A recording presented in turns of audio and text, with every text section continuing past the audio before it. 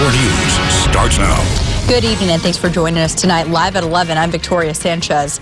New information about the Refugio oil spill. The portion of the pipeline that broke, causing the oil to spill into the surrounding canyon and beach, has been emptied. Plains All-American Pipeline, the company responsible for the spill, says it recovered nearly 19,000 gallons of oil from the pipeline.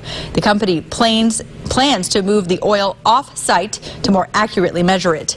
Plains All-American officials are now saying the spill is less than they thought.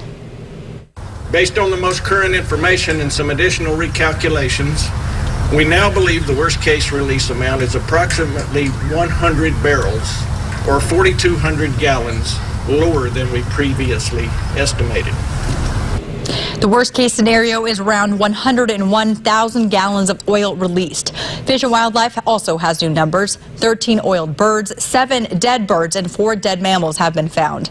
5 shoreline cleanup assessment teams continue to work along the shore from Gaviota Beach to the west side of Elwood Beach. Refugio oil spill protesters gathered at West Beach in Santa Barbara.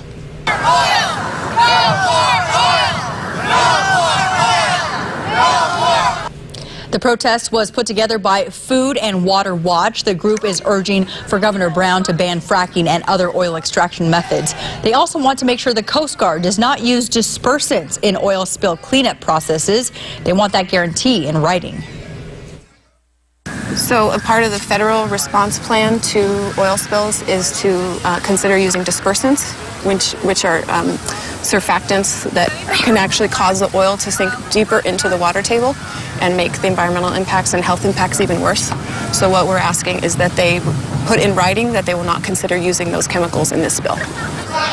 The protest wrapped up with a march up Cabrillo Boulevard and ended in front of the Coast Guard office at the Santa Barbara Harbor.